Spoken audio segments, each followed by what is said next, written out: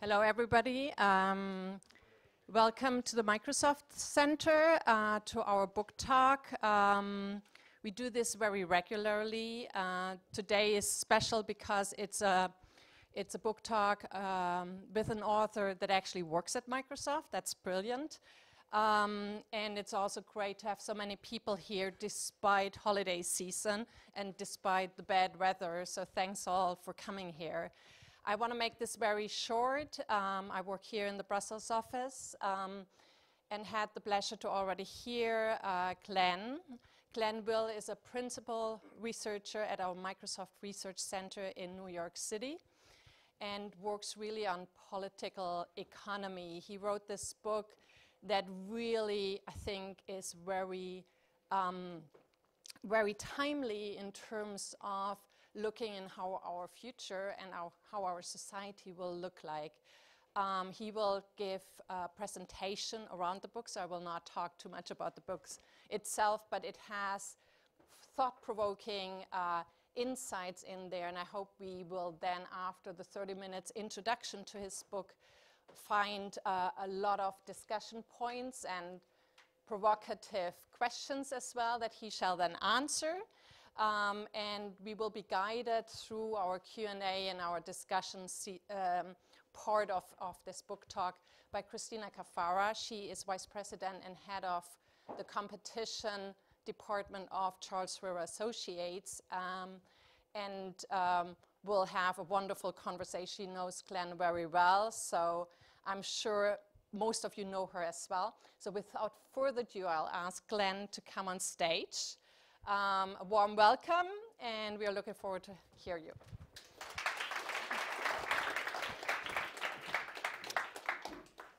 Thanks so much. It's wonderful to be here. I've been traveling around Europe for the last week in many different places, but being able to come back to Microsoft is wonderful. I've had a great series of exchanges with the folks in Microsoft Europe, and this book, as you'll see, is sort of a bold revision of how we think about politics and society, and it's the sort of integrative, interdisciplinary thinking that in many ways I think is really only possible today at a place like Microsoft that has such a wide range of different types of thinkers and encourages us to think in bold and yet practical ways about addressing big picture social problems. So the book is actually joint with Eric Posner, who's a law professor at the University of Chicago. And Eric has a little bit of a different personality type than me. I'm into, I was at the age of 10, a three-colored hair socialist campaigning for many Democratic candidates, and at the age of 15 had become an Ayn Rand loving founder of a national teenage Republican organization. So I'm very into all of these different ideologies and trying to reconcile them. Eric is very much a technocratic policy analyst, and I'll get into some of the detailed policy proposals that we've come up with together. But first, I want to take you a bit more in my direction on a journey of imagination to think about how we could just imagine our political lives differently. And to do that, in the spirit of sort of science fiction, I want to ask you to begin by suspending your disbelief and coming on a journey of imagination with me to a fictive city that I'm going to call Marketopia. So Marketopia is defined by the fact that all the major private property, the buildings and the land, the airplanes and the trucks and the intellectual property, is all continually up for auction to the highest bidder. And this highest bidder is allowed to possess these assets as long as she satisfies two conditions. First, she makes a monthly payment of that highest bid as into a common pool of resources for society. And second, that she stands ready to surrender that asset to anyone who comes along and outbids her for control of it. And while this principle is not applied to, personal effects and heirlooms and pets and so forth, it is applied to things we would usually think of as collective decisions, like will Marketopia exit the market union that it's been a part of for many years? Where will the parks be located? Who will govern Marketopia? What routes will the buses run along? Except rather than auctioning that to the single highest bidder, there will be a number of alternatives that we can take for each of these decisions, every citizen will submit a bid on each of these alternatives. We'll add up all the bids, and the alternative with the highest total bid will be selected. And all the money raised in this process will be continually returned to the citizens of Marketopia in an egalitarian fashion, either as they do in Norway through the provision of public goods, or as they do in Alaska by sending every citizen a check, what you might call a social dividend or universal basic income. So this vision, your first reaction is probably that this is the most extreme form of a free market you could possibly imagine, something that even Adam Smith couldn't have come up with in a fever dream, because it takes what we usually think of as a free market to such an extreme. You know, we think of ourselves as living in free market society, certainly the United States and the United Kingdom we think of as free markets, but if you really contemplate it, most assets are not available for competitive bidding in a dynamic, easily accessible way. They're mostly owned by bureaucratic organizations like Microsoft Corporation, and if you wanted to come and take those over and turn it into an accelerator, into some startup space, into something that's a new project, you'd have to engage in a long and drawn-out process of negotiation with a corporation or a government or some wealthy individual who would probably realize that you had something really creative to do with it, charge you way above the market price for it, and you would probably negotiate. It would take years, and probably, you know, eventually fall apart, or if it didn't, at least it would be drawn out over some very long period of time. Whereas in Marketopia, by the very rules of the system, every asset is liquidly available the same way that sort of things on a stock market are, or you know, the way that you buy commodities at stores for a competitive bidding process. Now, maybe that's provocative. Maybe it makes you rethink some features of our political economy, but it probably doesn't sound very attractive, right? Your reaction is probably that in that world, with competitive bidding for everything, the wealthy will be able to outbid everyone else for control of assets, and they'll dominate over everyone else in society. But then you have to ask yourself, what do you mean by the wealthy? What does it mean to be wealthy? It means to have wealth. And what is wealth other than buildings and roads and IP and businesses and so forth?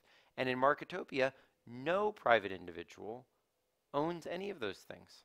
By the very rules of the system, all of the funds that are raised are equally returned to all citizens, and every citizen has an equal right to use those resources to contest for control of those assets. In that sense, Marketopia is a far more thoroughgoing implementation of the idea of common ownership advocated by this 200-year-old guy than is any of the communist systems that he actually managed to inspire in practice, which ended up degenerating into the control by a small bureaucratic elite that was all the more iron than the capitalist oppressors that they seek to replace. So that sounds like a paradox. How can something simultaneously be the most extreme form of socialism, the most extreme and thoroughgoing implementation of common ownership, and also the most extreme free market? We were all taught that free markets and socialism were supposed to be opposites of each other. Isn't that the whole way that, like, the European Parliament is organized and its political blocks and so forth? And yet the notion that free markets are not only consistent in their truest form with socialism, but that to have truly free markets you have to have common ownership. And on the other hand, that common ownership is impossible without a decentralized market mechanism that allows it to truly be shared among all people rather than controlled by a small elite, was not only a possibility, but the foundational dogma of the political economists of the late 19th century who inspired all the economics that any of you have studied in schools. Leon Walras, William Stanley Jevons, these guys created what was called the marginal revolution, the idea of marginal utility. And all of them believed in this sort of idea that was actually most closely associated with this gentleman here. Okay, so how many people recognize this guy on the right when I put him up on the screen? Raise your hands. About half of the audience. How about the guy on the left? Now, can anyone tell me who this person is who hasn't read the book? Who said that? You said Henry George? That's right. That's right. Who else knew that this was Henry George? Raise your hands. One person in the whole audience, right? So this guy actually outsold the last two guys by a factor of 3. He was the best-selling author in the English language other than the Bible for 30 years. He inspired a whole slew of political parties in Europe. The New Liberal Party under David Lloyd George in England, the Radikale Venstre Party in Denmark, which is the party of the current European Commissioner for Antitrust, the Venstre Party in Norway, which I met with when I was up there, the Radical Party in Italy, many of the canonical political, George Clemenceau's Radical Party in France. And yet his ideas did not fit very well with the Cold War, where everything was about capitalism versus communism. And so they were largely forgotten to the public. But luckily, not entirely forgotten. They continued to develop within the field of economics through the work of one of George's most eminent disciples, William Vickrey, into a field called mechanism design, for which Vickrey won the Nobel Prize. Now, in practice, what these ideas have mostly been applied to is helping people like Microsoft price our ads, and Facebook and Google and so forth. But that's not what they were intended for. They weren't intended to make profits for some narrow company. They were intended to transform society, to make it more fair and more productive and more open and cooperative. And Vickrey, who is a bit, in the book we compare him to Master Yoda. He was sort of a silly, reclusive guy who was a bit hard to understand and didn't promote his own work. But he was a recluse, but when he won the Nobel Prize, he thought, finally my chance to make society understand the potential of these types of ideas has come. And then he died 2 days later. And the goal of this book is to try to draw on those ideas and to form them into a concrete set of policy proposals that allow us to actually answer the threat, the crisis, really, of our times that you all are experiencing in Europe and that we are experiencing very intensely in the United States. And what are those policy proposals? So the first one is what we call the common ownership self-assessed tax, which instantiates the notion of this auction in the context of private property. So the notion is that any significant corporation or individual owns big pieces of private property would self-assess the value of those assets, pay a tax, depending on the asset class, of something like 7% on it, and have to stand ready to sell that asset to anyone willing to pay the price. This would, according to a recent analysis that we did, dramatically increase the value associated with capital in the economy by allowing assets to be dramatically reallocated. For land in the United States, we've estimated that it would increase the value of land by about a factor of 3. And in the process, do something like increase GDP by 40%. And at the same time, it would, even if you ignore those effects, it would raise enough revenue to eliminate all other taxes on capital, pay off most of the national debt, and pay a social dividend of about $24,000 a year to every family of 4. So let me give you an illustration of why it would bring these dramatic benefits. That comes from the electromagnetic spectrum, an area of policy, no doubt, of interest to Microsoft and many others in this room. So how many people in this room have watched a over-the-air television broadcast in the last week? Raise your hand. 1. How many people have listened to an over-the-air radio broadcast in this week? Not on the internet, on over the air? A few. How many people have used 4G, LTE, or Wi-Fi services over the last week? Raise your hand. And how many of you know that about 80% of the spectrum in Western Europe and the United States is devoted to the first set of uses, not the second? Probably many of you. So why? Well, the spectrum at present is, as illustrated in this picture from the FCC and transformed by an artist friend of mine, Mary Ellen Carroll, totally fragmented into these little chunks that are meant for those legacy purposes. And because they're sold under perpetual leases, effectively privatized to these private property owners who have an absolute control over that, it's incredibly hard if you want to come and buy up, say, this big chunk here of spectrum. You have to negotiate with each of these individual people and try to get them to somehow sell you the right so that you can actually repurpose spectrum. So instead, under the system that I imagine, a broadcaster like the Q91.5 that owned, say, this pink chunk of spectrum here would have to put a price on it of, say, $20 million. And it could change that at any time. It could increase it to $30 million. And it would have to pay a tax on the average value over time that it had assessed. So let's say it did 6 months at 20 million, 6 months at 30 million. It's going to pay a 7% tax, so $1.75 million. But from the perspective of an entrepreneur, the benefit to this isn't just true of this chunk here. Every bit of spectrum has this.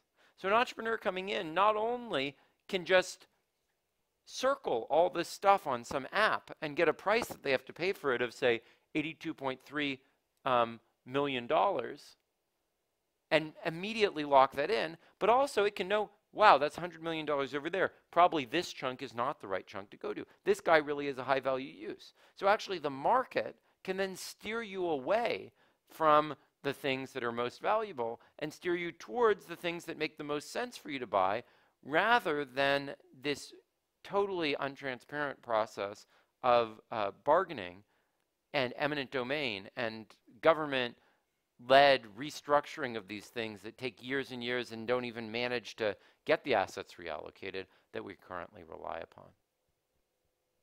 So if Verizon did this, it could then bundle together that whole part that's really productive for them and hive off this little bit that it doesn't really need so someone else can buy it from them.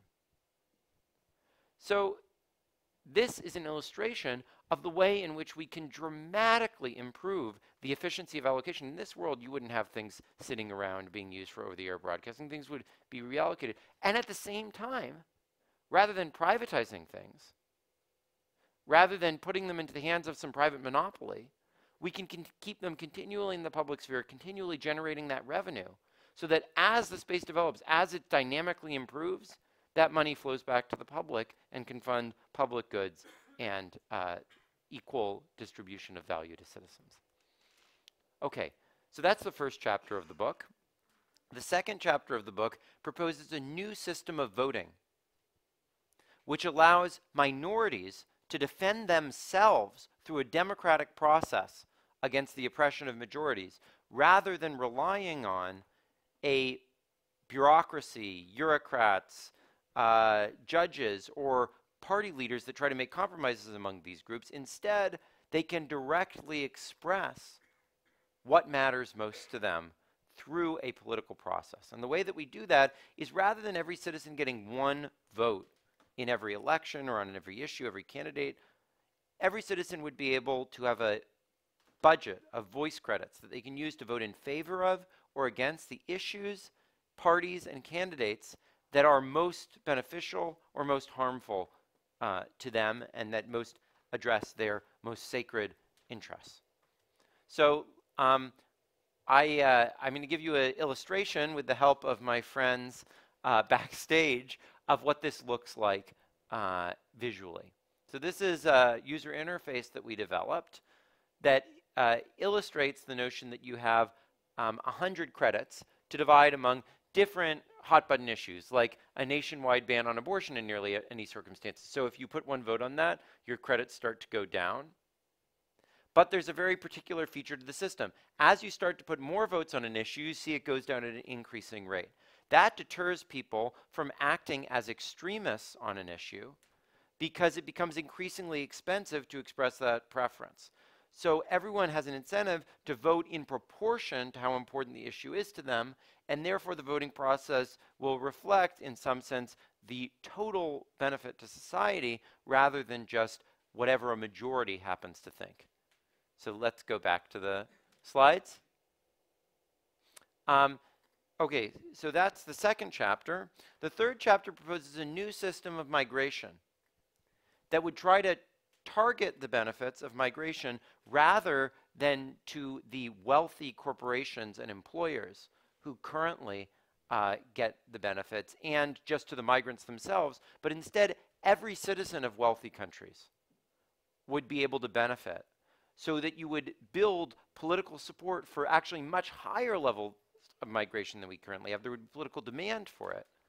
And the basis of that would be to imitate a key feature of the Canadian system, which is that individual citizens would be allowed, with some regulation from their communities, to sponsor migrants, to take some responsibility for them fitting in and adjusting to the society, and in exchange be able to receive some payment from the migrant for providing those services. That could generate, again, a quite substantial income, something like 20,000 euros a year for a family of 4, we estimate, and at the same time build far greater support for migration so that you could have much more of it in wealthy countries. Fourth, we argue that antitrust competition policy, as you call it here, is critical to market economies. You can't have a market economy without competition any more than you can have democracy in a one-party state. And yet we argue that it hasn't really been tried. What do we mean by that? We calculate that about 90% of the market power in wealthy countries is completely ignored by existing antitrust enforcement. What is that? Well, I'll talk first about an issue that's more relevant in the US and the UK, but is absolutely critical there. And then I'll talk about one that's also relevant in continental Europe. So about a quarter of the corporate economy is controlled by 4 or 5 large investment firms: BlackRock, State Street, Vanguard. These guys are basically 4 of the 5 top investors in essentially every company, in Microsoft and Google, in American Airlines and Delta. And as such, they have no interest in seeing these guys compete in product markets for consumers or in the political process. And there's increasing evidence that this is leading to higher prices, lower wages, and more centralized control over the political process by the owners of capital. This is the most iron monopoly that's ever existed in the history of capitalism, because it actually coordinates all of capital against the interests of workers.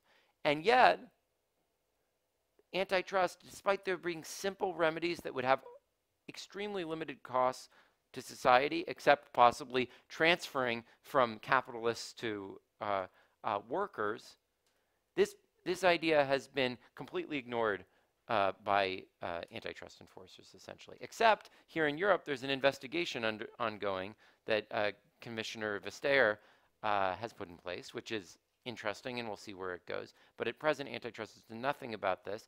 And all this issue is overwhelmingly discussed by financial elites in the financial press, etc. And the public is not thinking about it. So I think this is an incredibly important issue.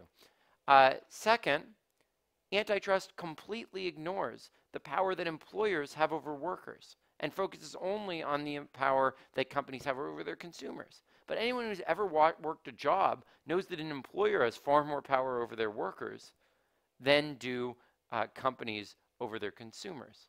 And yet when 2 steelmakers go to merge and they think about the effect on the European steel market, they don't care whether they merge all of the steelmaking in some part of Germany, as long as there's something else that the other companies have in France that can compete with them. This is totally crazy. It affects the livelihoods of all of those people, and that's totally ignored by current antitrust enforcement. Finally, we argue that the data that all of us produce every day that gets hoovered up by Facebook and Google and even us at Microsoft in our activities is what is training the artificial intelligence and machine learning systems that everyone is saying is going to put us out of jobs. But we're the ones who are doing all the work to train that. It's not humans being displaced, it's unpaid labor of humans displacing paid labor of humans. In fact, there's an interesting story that I learned about when doing one of these tours about the beginning of the motion picture industry. So Thomas Edison got a patent on the notion of going around the streets videotaping people going about their daily activities. And that was the original motion pictures. And then to get around his patent, some French filmmakers decided we're going to do a new creative thing. We're actually going to pay people. We're going to put them in a composed way.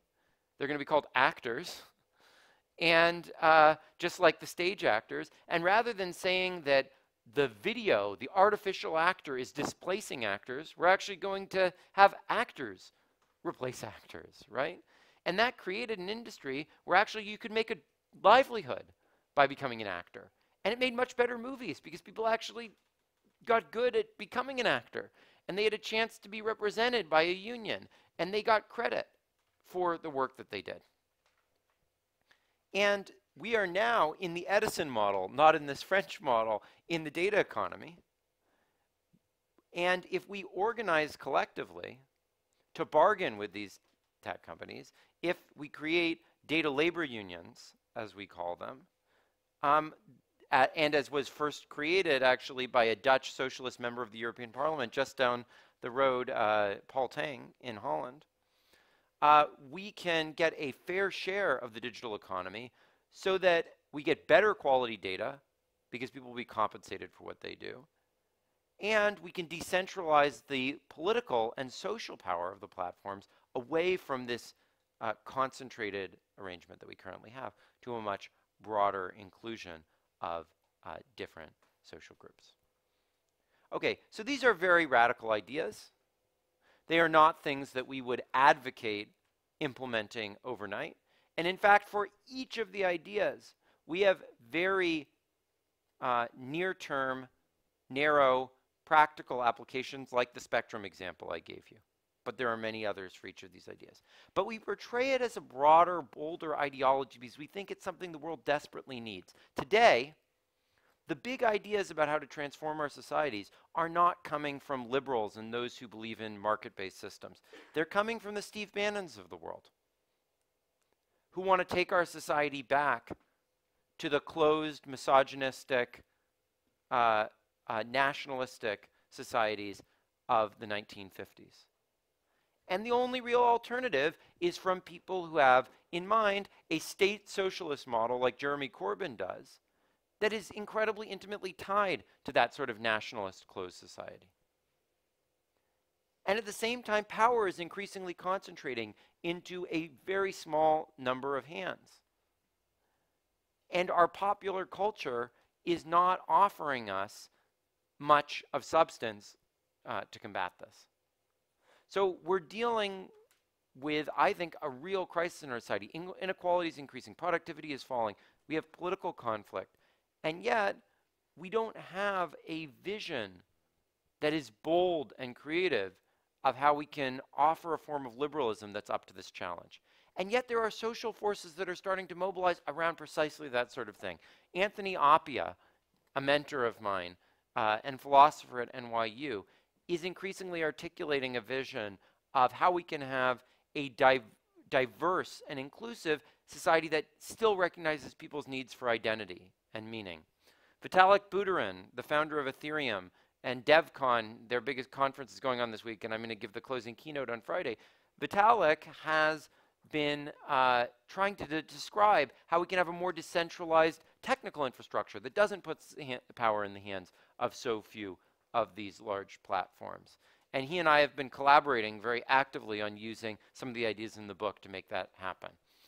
Zanny Minton-Beddoes, editor of The Economist, had a wonderful manifesto for their 175th anniversary a couple months ago that I really recommend that you all go read, which actually adopted a lot of the rhetoric from the book and that has a vision of how we can make liberalism a radical force for social change again. And it is really starting to formulate social groups around this. And of course, while politicians always have to be more cautious than others, I do think that Commissioner Vestager is starting to sketch out, based on the principles of her party, based on this social liberal tradition that she represents, which is very connected to the ideas in the book, thoughts about how we can have a market-based liberal solution that is nonetheless egalitarian and addresses the concerns about declining communities and so forth. So I think partly because of this global context, the reaction that we've gotten to the book has really been incredible. I went around touring for 3 months starting in mid-April, and by the middle of the summer I learned that there had been several billions of dollars invested in all sorts of startups around these types of ideas, that large companies were getting engaged with it, that there were activist groups forming, artists doing projects on this stuff. And we decided we needed to try to catalyze all this together into a social movement. So about 2 months ago, we started an organization called Radical Exchange that's going to put on a 500-person conference in March. And we already have 40 people volunteering 10 or more hours of their time a week, helping to organize all of this. And in fact, we have a queue of about 100 other people who want to do it, and we're trying to find a way to get them all involved. It's run by Jeffrey Lia, who's our executive director. But we don't want this to be about economics, where I come from. We want it to be about social transformation. And social transformation requires bottom-up action. It requires diffusing these ideas so they become part of the awareness of people throughout society. It requires experimentation and communities that learn to use these things. It requires further development of the ideas not just by economists, but by all sorts of people, and the organization of clubs all over the place. And this is what is starting to happen. And each of these is led by an amazing and really diverse cast of people. We have Ananya Chakravarti leading ideas and research. But again, she's not an economist. She's a post-colonial historian at Georgetown University. Leading entrepreneurship and technology, we have Mamie Reingold, the head of the largest Ethereum conference. We have a wonderful artist leading arts and communications who does great stuff about data slavery and about the asymmetric power of corporations, and incorporated herself to deal with a lot of these things. And while all those people sort of are more traditionally from different parts of the left, you might say, we actually also have a huge engagement by libertarians who believe in the market-driven vision that's related to this. So Mark Lutter, the most prominent advocate for charter cities, is running our activism and government track. And I hope some of you will feel inspired to get involved in this in some way. We need to make this something where we push power outwards, and where all sorts of people get involved in how we can answer the populist message, which reacts to real failings in our current system, but doesn't have answers, with something that embraces diversity and openness, technology and markets, and uses these as channels to address the biggest problems facing our society. And to discuss all this, I am thrilled to have someone who's starting to get maybe a little bit involved, a collaborator and friend for many years, Christina Cafaro. Well, it is a pleasure indeed to be here and to be starting the discussion over these issues. I think I was one of the first, perhaps, to hold a talk over your book in London. And I think it is particularly interesting to think back about that. It's an event that took place in May. I invited a selected bunch of people, the board of the Competition and Markets Authority in the UK, various lawyers, there were business representatives, publishers, Apple and Google. And the discussion that Glen sort of led was pretty much around the book and around these themes.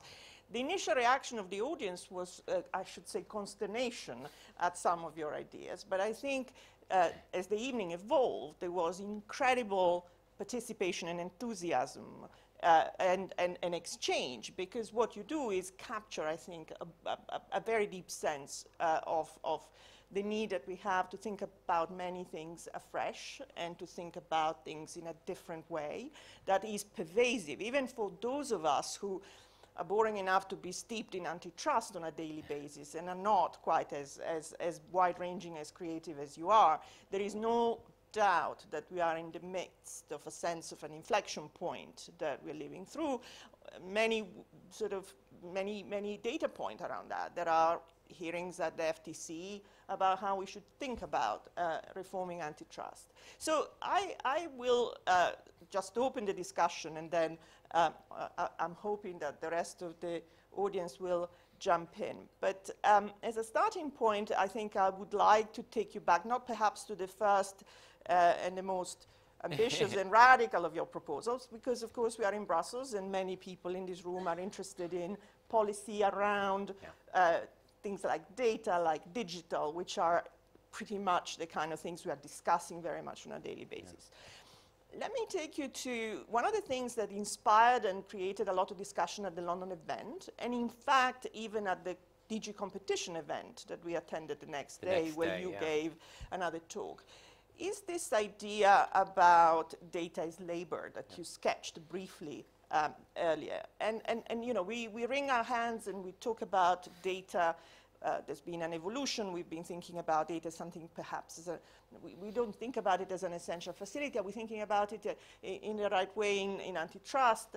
And really your proposition is that the way in which we are addressing that issue is really wrong-headed unless we really understand that there is the way to think about it is as a trade.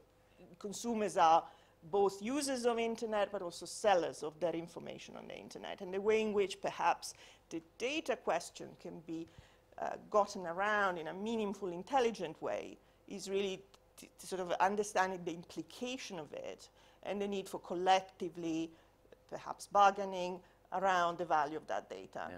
Now you have an article also in the Harvard Business Review that talks further about this recently, about essentially intermediaries that could be representing our data. Can you elaborate a bit more on that? So I think, you know, I come from an economic place, but my perspective is increasingly broadening beyond the pure economics.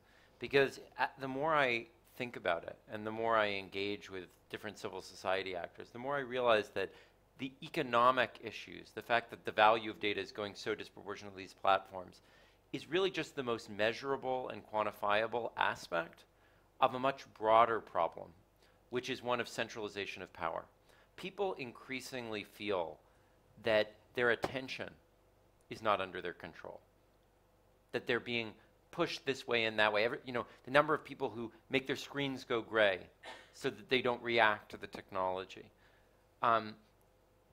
People don't feel they're in control of the information that they're getting, that they're getting all this misinformation.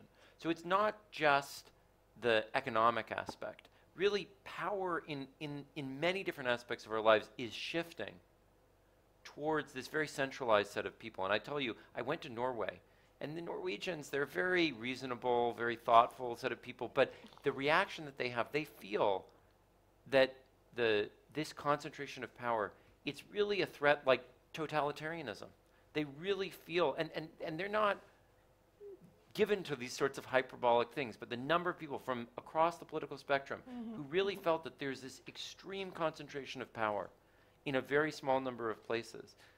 And the economics is a representation of that. So the labor share of national income is a standard economic measure. That has traditionally been about 70%. And it's fallen to about 60%. But in the data economy, in Facebook, in Google, it's down to about 5 to 10%.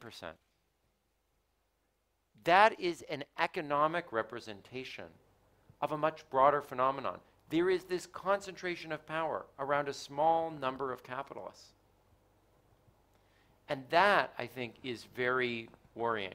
And what we need to do is what we did in the 1930s and 40s in some sense.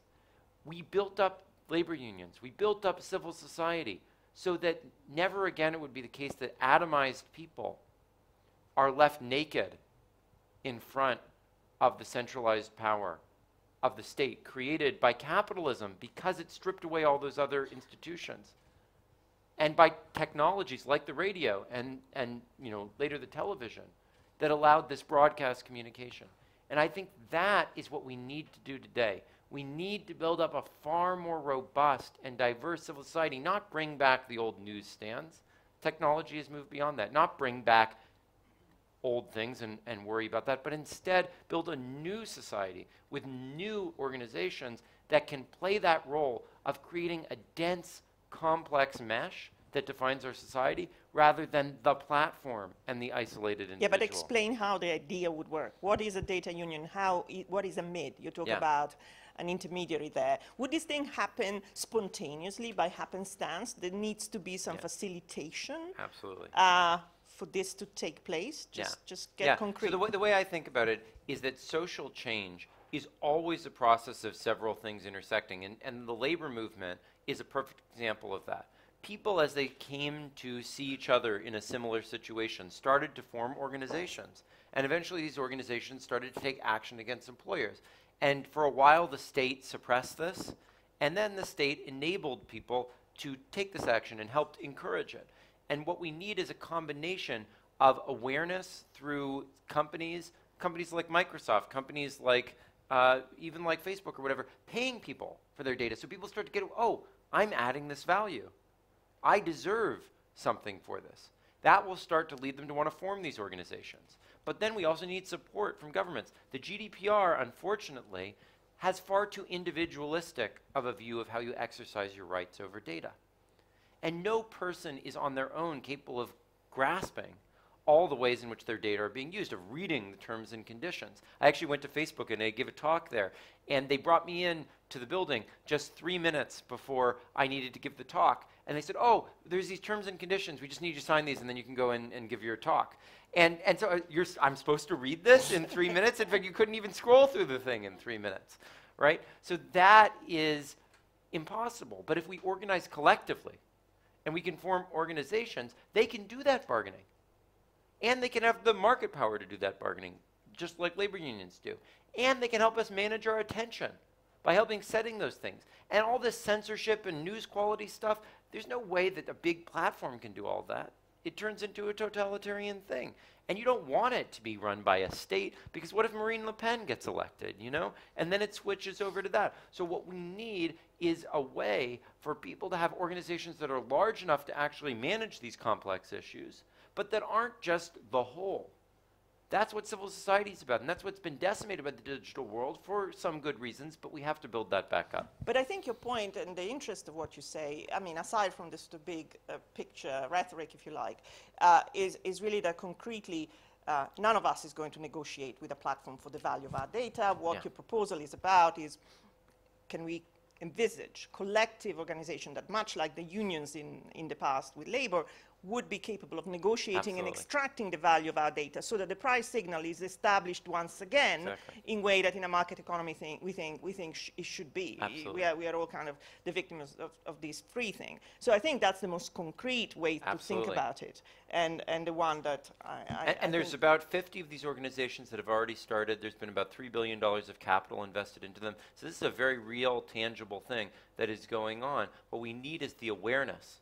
And that's one thing that this book is trying to bring, that, you know, and the way of conceptualizing it, so people can get a handle on the way in which they're being taken advantage of. Yes. Well, let me move on to another thing, but I'd like to sort of stop and give people the opportunity to jump in. Just one of the other proposals that you come up with, which is dismembering the octopus. Yeah. And this is a discussion that we have been exposed to in Brussels. The discussion over common ownership is kind of landed here too, and it has been mostly associated with work you're obviously very aware and close to, which is empirical work that has purported to show that there are empirical effects associated with this common ownership sort of phenomenon. And I know that you, and in fact, there has been skepticism expressed about the significance of this empirical work, and there is work that is kind of countering now. We were both in Chicago, and I heard you saying in Chicago to Martin, look, Martin, I don't believe the empirics, I just believe the theory. What, can you elaborate on that, and how do you see it? Look, I think the fundamental thing, and this is what I mean you by seem radical... to say, I don't care about the empirics. Whatever the empirics says, I don't care. I like the theory. Look, I think the empirics can inform us, and if they're really definitive, they can inform us. But the fundamental thing here is that we have something in economics that I think is really bad, and this is what radical antitrust and radical markets more broadly is trying to do. People think economics is really right-wing and conservative and defending, capitalism or whatever. And the reason that they think that is not because that's what economic theory says. It's because whenever the economic theory defends those things, economists talk about it. And when it goes the opposite way, economists say, oh, well, but the world is very complex. Maybe economics doesn't apply in this case. That's bullshit, is what that is. we need to take economic theory seriously to its logical conclusions. Everyone on Econ 101 learns about public goods. And then how come we don't ever talk about public goods in economics? Everyone in Econ 101 learns about monopsony power. How come we don't talk about monopsony power? Here is a case where you have 4 investors owning 25% of the corporate economy. They have every incentive and every ability to cause all that to collude. You better give me some pretty strong empirical evidence to persuade me that that's not a problem. Now, maybe there is that evidence out there. But since when do we think it makes sense to put 4 dudes, and they are dudes, let me tell you, in charge of controlling the whole economy? And you know what it leads to, if you don't address it this way, Christina, is there's a guy named Matt Brunig. I don't know if anyone's followed his work. Very interesting guy. He says, look, we've got 4 guys in charge of the economy and they're running it for the capitalists. Let's just nationalize all that stuff. Because if they don't do anything, if what their defenders say, we're just hands off, is true, then who needs these guys? Let's just bring it all into public ownership. Let's have the government vote all those shares. So yeah, the government can just passively sit there. That's what you're going to get. Because that's the logical conclusion of that concentration of power. What we want is a dynamic, competitive economy. We want to take economics seriously and take it through to its conclusions, rather than concentrating all this power and saying, oh, somehow, even though they have the incentive, even though they have the ability, they're just not going to do it because that's just not how, these guys are good guys, that's not how they operate.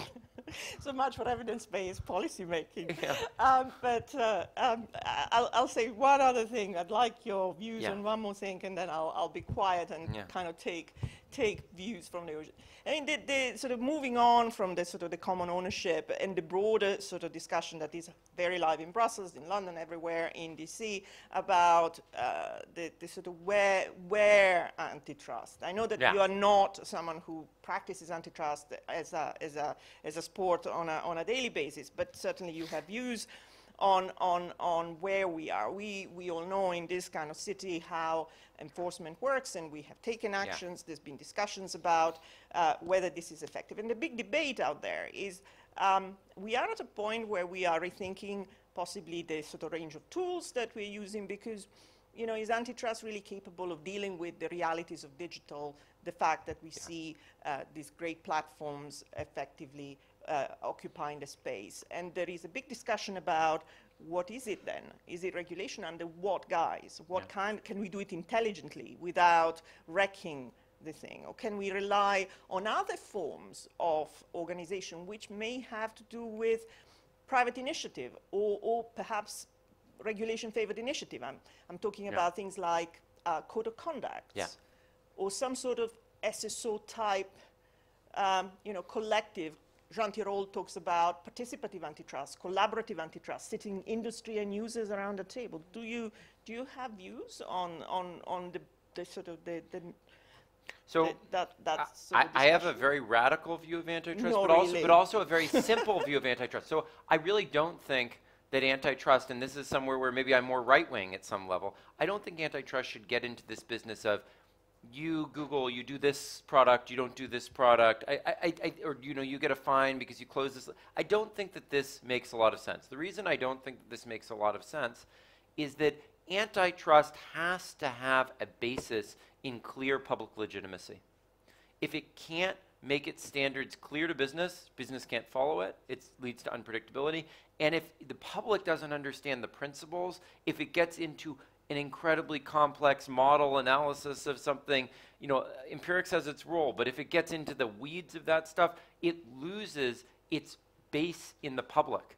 And if it loses its base in public legitimacy, it loses its ability to actually do the things it needs to do, like take on this labor market power, take on the institutional investors. So I believe in antitrust that is simple, clear, and cuts through things. I think for other issues, we're much better to rely on unions.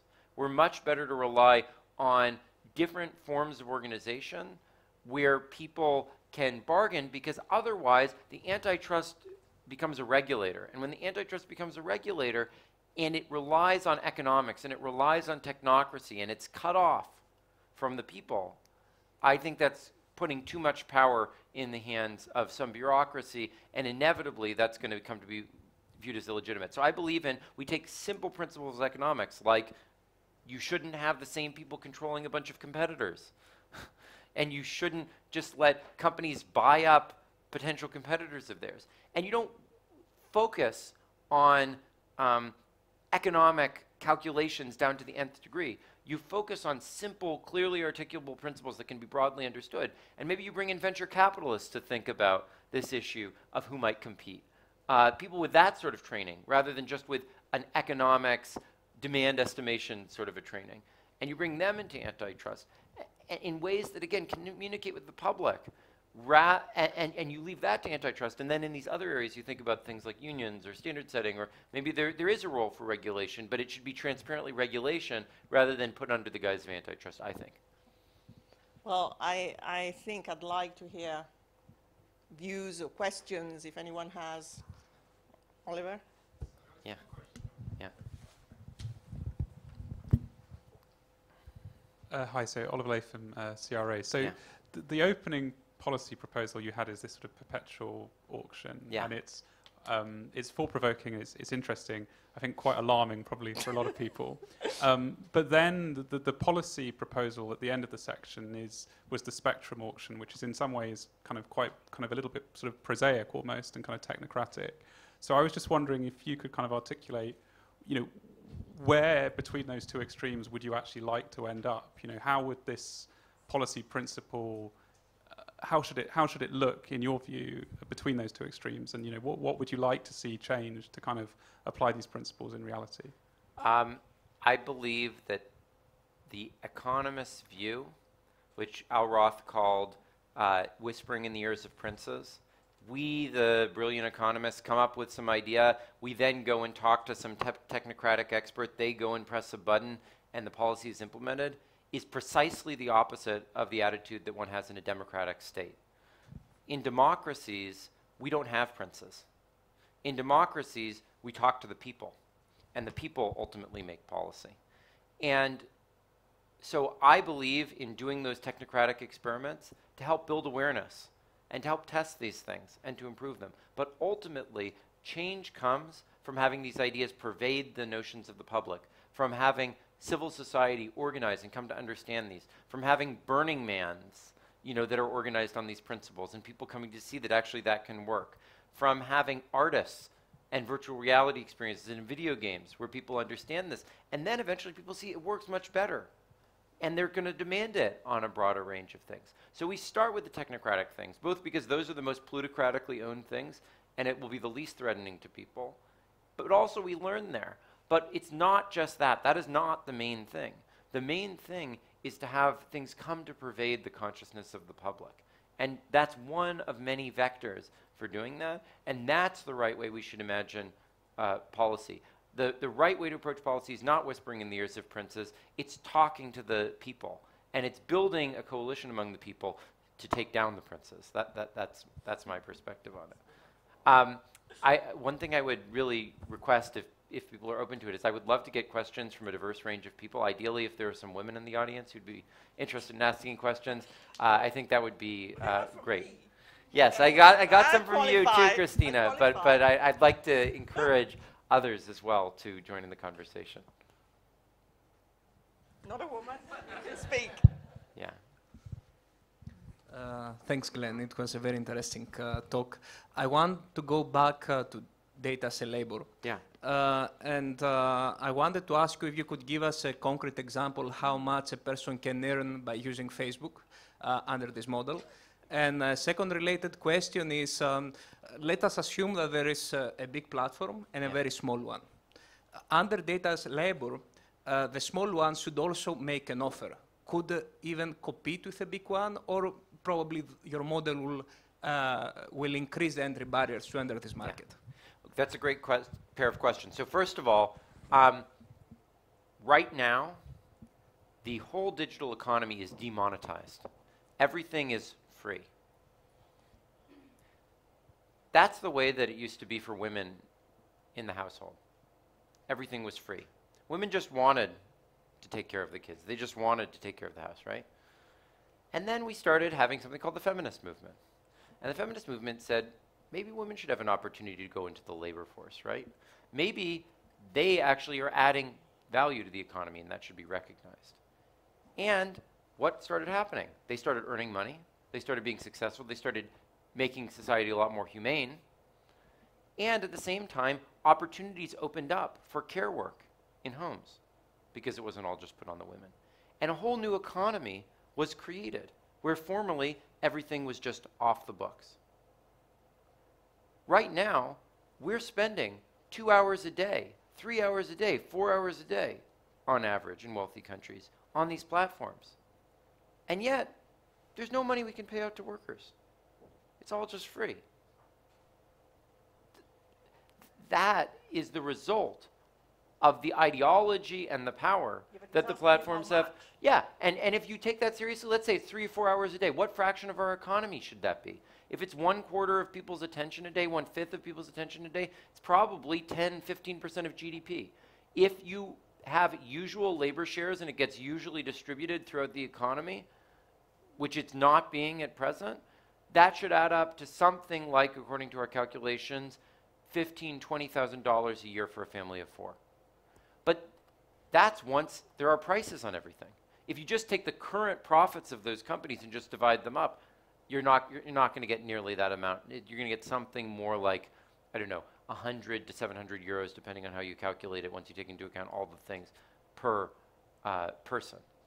But once you actually bring prices into the rest of the economy, then there's much more. And then the second thing that you were saying is, and there's actually a wonderful paper on this by Chris Tonetti and Chad Jones, there's a strong interest that a union that creates this has in fostering competition for the value of the data that they have.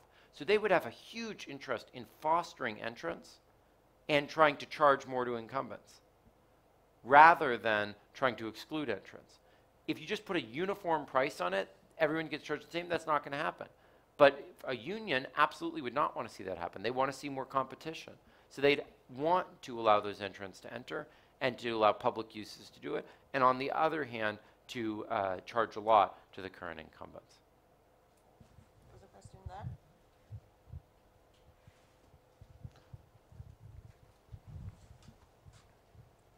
Hi, many thanks for the very fascinating talk. My name is Anselm Rodenhausen and I work for DG Connect. That's the part of the European Commission that deals with the digital sector. So Yeah. I am tempted to ask you a digital question, how new technologies such as blockchain, for example, might help you implementing all these fascinating ideas that you have in your book.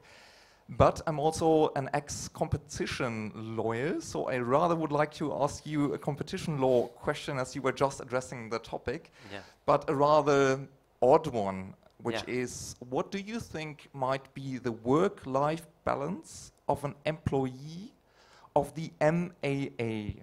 And with the MAA, I'm referring to the Marketopia Antitrust Authority. Would these employees, if I were an employee with this authority, would I be as busy as an employee for Margret Vestager at DG Comp right now? Or would I rather have a chilled life because the system, as you set it up itself, guarantees for a certain competition within the market players? So the underlying question is the whole concept of common ownership.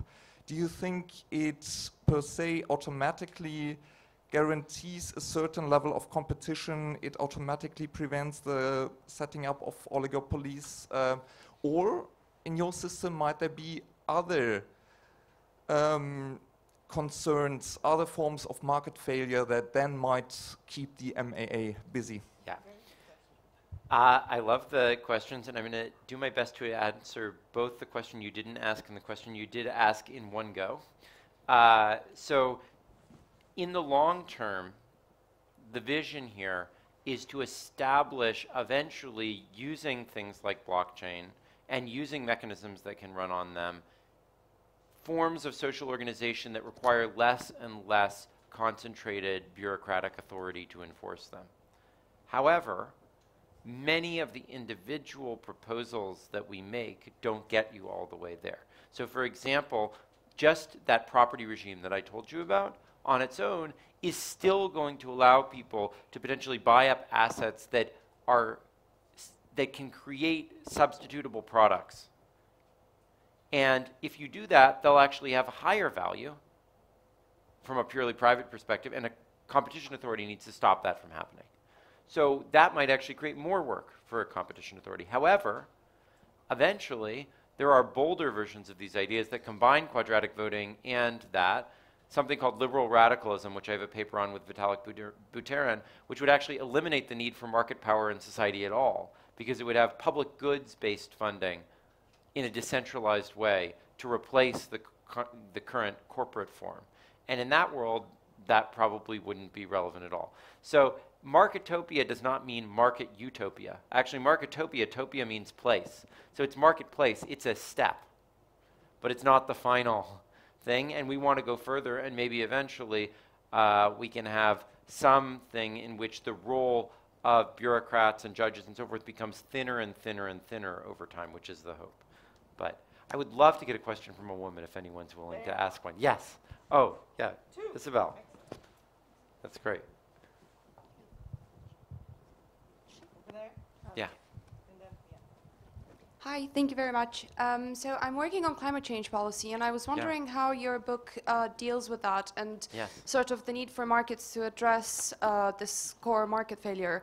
And I mean, just taking the example of your voting system, you talked about minorities, but it would still apply to sort of one bounded entity. And so, I mean, sometimes on some of those questions, you might have it that there are several votes going towards, let's say, you know, a policy question that actually affects people living outside that territory. And so unless you apply it globally, I'm not really sure how this would actually address and so necessarily the imbalance that we're looking at. And especially, I mean, because the question is kind of steered towards climate change, but I mean, there is a huge element of climate injustice that you are having a minority polluting a majority and risking the lives of a global majority. And I'm just wondering how exactly you've reckoned with that in the book. So first of all, in the book, I don't do it directly. We don't do it directly, but two things, both a near term and a further term version. So in the near term, I actually think quadratic voting is the thing I'm most excited about using it for is international negotiations. Because right now, a big reason why there's so little legitimacy in international organizations is because there are, even more at a global level than on a more local level, difficulties of dealing with the disproportionate interest that certain individuals or different countries have in different issues. That happens in the national level, but the more abstract you get, the more diverse you get, the more important it becomes to try to deal with these minority-majority dynamics and things that particular groups want to weigh in and others don't. So I think in the context of a climate negotiation, the use of a mechanism like quadratic voting, or more broadly in the UN or in the EU, is actually more important than it is within any narrower community. So I think there's significant potential of using those in the context of those negotiations, both for the negotiation protocol and more broadly for organizing those groups. And it actually corresponds to a lot of things you already see. You see these veto points for large countries and so forth. You can sort of build that in a much more continuous and thoughtful way into something like quadratic voting than you can in the standard mechanisms. In the future, however, in the more abstract thing, in this liberal radicalism thing that Vitalik and I are developing, we actually have a vision of what we call polypolitanism, which is a world where maybe the nation state exists, but it's constantly coming into existence by the free choices of participants. But on the other hand, you can't just leave collective organizations. Collective organizations are funded on the basis of a public good principle rather than on the basis of capitalism. And organizations that get effectively donations from many citizens, and especially in small ways, get more funding. So there's this incentive for larger organization in proportion to how much that's the right level to deal with things. And so rather than there being the nation state or the corporation or any of these things, there would be a whole range of different organizations that would solve different public goods-based challenges. And my hope is that in the longer term, that instead of having these fixed organizations, you actually have things endogenously emerging from some system like that that can solve all these different types of challenges. Isabel? Yeah. Yeah, thank you. My name is Isabella. I work for the German Consumer Organization here in Brussels. I'm a fish in the civil society water here in Brussels, so your questions about concentration of power I found really interesting, but if you look at the funding of a lot of civil society organizations, particularly in the United States, they get funding from maybe 2 handfuls. It's not as concentrated maybe as the VC market, but just from a handful of foundations, and the money, again, there comes very often from capitalist donors. It's the same for universities. How do you address that problem? That's a great question, and this again lets me get a little bit deeper into this liberal radicalism thing. So right now, take the example of news media. News media is a classic example where current models are totally broken. Capitalism is crazy for news media. I mean, it's like, imagine you discovered Donald Trump is owned by the Russians, and the number of people, like the value that that would bring to society versus the number of people who would go to any particular newspaper to read about it and would see ads for a few seconds. It's just not, there's just like no relationship there. It's a completely crazy way of thinking about the value that's created there. So it needs to be thought of as a public good. But do you want the government funding that public good? That's even crazier, right? I mean, maybe in some places that can work out with huge trust and years, but many places the government ends up controlling the things that it funds. Do you want Jeff Bezos funding that and choosing, I want this thing, I go and fund that? So what we need is some new mechanism which allows maybe these large organizations to provide funding, but in a way that is not centrally controlled, that actually is going through some sort of market process, but not a market process based on capitalism, some other sort of a market process. So what we propose is this mechanism we call liberal radicalism, which is basically like matching funds. This is an intuition I think lots of people have. You give contributions, and then there's some central fund that matches that, but in a way that doesn't discriminate across organizations. But what do you want to do? You want to match smaller contributions more, right? Because those are the people who are most likely to feel like a free rider, like they're just a drop in the bucket. On the other hand, you want to fund organizations that have many contributors more, rather than just a few, because those are ones that are getting that sense of collective value and that make each individual a small part, so they don't want to make the contribution. And so we have a formula that actually does that in an optimal way, that again takes basic economics seriously. It just says, if you want to have a market that solves the first and second fundamental welfare theorem, just the most basic economic stuff, but for public goods, not for private goods, there's a simple formula that does it. And that has all these properties I was just describing to you. I won't go into the mathematics of it, but that's the sort of thing we're trying to think of. Take basic economics really seriously, and it can actually address these big social and sociological problems that other fields have usually criticized economics about because it's not true to its own principles.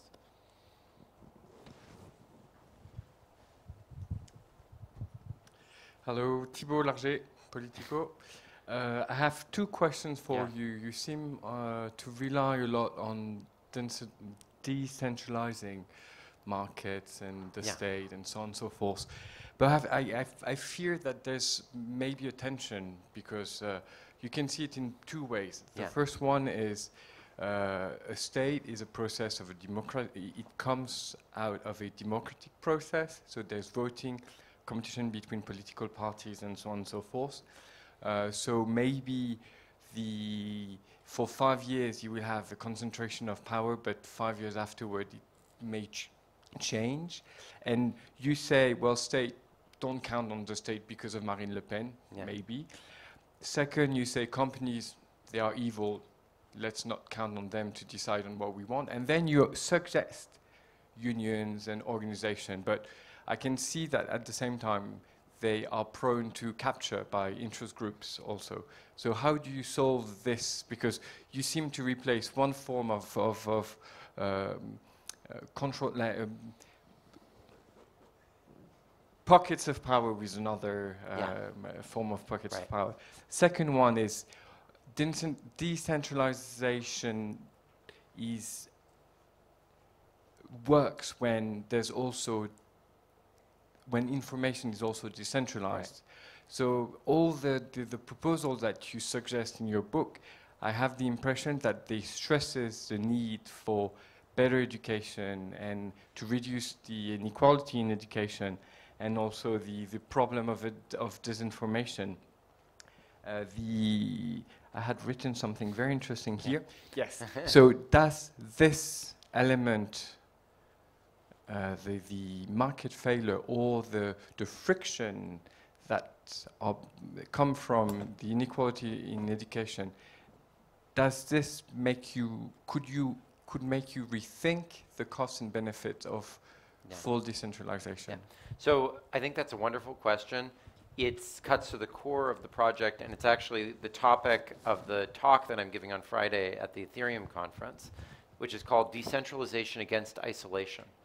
And I think the fundamental problem with many instantiations of the liberal idea are that they assume that we can, as isolated individuals, exercise our freedom.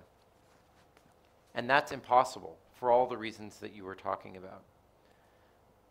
Liberalism, I think, fundamentally, and that's the principle here, that's all that decentralization really means at some level, is an opposition to arbitrary, historically derived, concentrated, hierarchical authority. And that's a principle that runs throughout this. But naive forms of liberalism that leave individuals isolated on their own, that don't organize them collectively, will leave them naked in the face of any central authority that comes to grab that power. So instead, what you need to be an individual, what you need in order to have a chance of thriving and protecting your liberty, is all the communities that you're a part of that are diverse, that are constantly changing and adapting to conditions, and not getting stuck rigidly in a form that is just historically derived and hierarchical.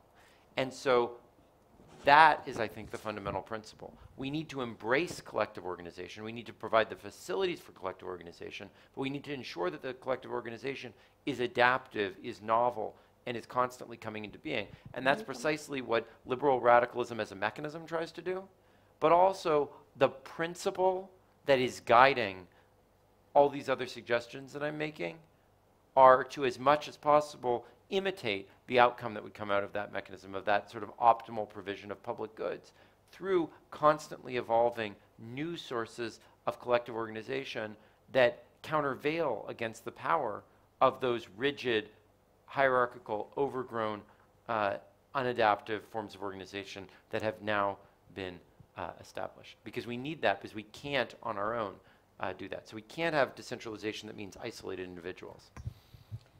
I think Carol wanted to say something. Yeah. Yeah, I very much appreciate hearing you for the second time. It's very exciting to, get more clarity about these ideas. About a month ago, I think it was the same chair. There was a German historian giving a book talk about was auf dem Spiel steht, what's at stake. And his basic proposition was not very optimistic about change. And what he was saying that our democracy and our society today is not able to do these changes. What are your thoughts about that? I mean, in terms of, thinking radical about markets and trying to implement a completely new system. How do you want to overcome what there is in terms of, trying to keep the status quo and not making changes? I'll tell you, I thought when I started out with this book, this would be ideas gradually diffuse. 5, 6 years later, we start to get some experimentation, blah, blah, blah. I was incredibly surprised by just how much happened so quickly around this. There is, in so many different pockets of our society, the desperate need for these things, and it cuts across so many different areas. There is the blockchain community, which has had this incredible social movement, in some ways the most dynamic social movement, about basic questions of what is legitimacy in our society. There are all these funding organizations that are going around trying to get academics to think about what's beyond neoliberalism, what is the next economic paradigm. And they're desperate for action and real forward movement on this, and they're not seeing it. And they're just like so incited to engage in this. There are libertarians, neoliberals out there, who are saying, we're losing the fight. The populists are coming. They're going to break down immigration. They're going to break down trade. How do we defend this stuff? How do we make new alliances? We're terrified of what's coming. There are students all over the place who are looking for a positive vision and don't see how to get active and to do something that would really make a difference. And they feel so divided against each other by the way in which politics is going. The outpouring of interest, and who knows whether it'll happen, but this organization, like the number of people who are interested, it's doubling every month. And it doesn't seem to be stopping. I really think that people are ready for this, and that the problem has been, we academics, we like to be so arrogant and condescending. We just stand in our ivory tower, and we have our technocratic discussions, and we don't talk to the people. And we don't talk to each other even. You know, economists, we think that all the sociologists don't have anything to say. And yet we don't listen to our own principles. And technologists, they're running off trying a million things, but they don't ever talk to academics who have really interesting ideas. And they don't talk to artists who can actually help people understand things in a different way. And the artists are dying to actually have some impact with their work. But they're not in community. You see, we're all so isolated. And if we can actually build these connections, and we can actually be inspired around ideas that can put people together like this, and that can by getting outside the box, cut across these standard categories, I truly do believe we can build this sort of explosive social movement that can change the pervasive ideas in society. And it's been done before. It was done by the Milton Friedman and the neoliberals. It can be done for a new purpose and in a new way in the future. I'm being told we're out of time. Is that right? I think that many would like to stay and ask more questions, but I'll just conclude by saying thank you very much to Glen. As always, his discussions are inspiring, and I think we all benefited from it. And thanks everyone for coming along. Thanks, Christina.